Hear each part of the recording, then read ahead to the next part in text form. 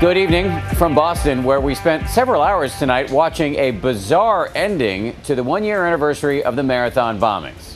The bomb squad carrying out 2 controlled detonations of bags left near the finish line.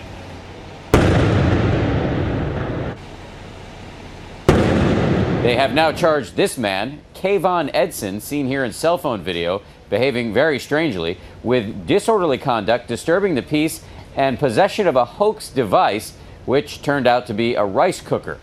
In the end, the whole thing was just a scare. There were no explosives in the bags. It was, however, an unfortunate finale to a day in which Boston's grit and grace was on full display. And I have to say, as a local boy, much of what I saw today filled me with pride. One of my favorite moments today involved Adrian Hazlitt Davis, who lost a leg a year ago, but strode confidently on stage and made a joke. No milestone is too small to celebrate. Even walking into a non-handicapped bathroom stall for the first time doing a happy dance. Yes, here in Boston, it's okay to laugh in times of adversity.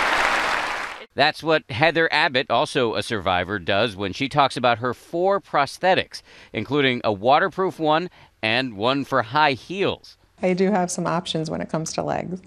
It's amazing to me that you actually have a sense of humor about this. It helps me to laugh about it sometimes. Of course, there was more than joking today. There was music and moving sentiments about all the beauty that the bombing unleashed. We would never wish the devastation and pain we have experienced on any of you. However, we do wish that all of you, at some point in your lives, feel as loved as we have felt over this last year. Thousands gathered today at the finish line of the marathon for a moment of silence at the exact time the bombs went off.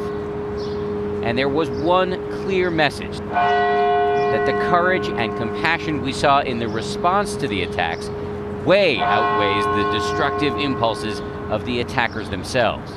Jared Clowery, whose body was riddled with shrapnel last year, today said the attack had changed his view of the world and made him a better man. The bomb is only one split second of the worst, but it's followed by endless seconds of the best, leading right up to today. It's exactly right. There were 2 alleged bad guys here, and then just countless good guys. Countless. From what I see, 99% of us are good. And it's sad that sometimes it takes a bad thing to happen for us to express how we truly feel. And there's one more big display of Boston Strong coming up very soon. On Monday, it's the 118th running of the Boston Marathon. There will be 9,000 more runners this year than last year, and 1 million spectators expected. That's double the average. The theme of the race this year is "We Will Run Again."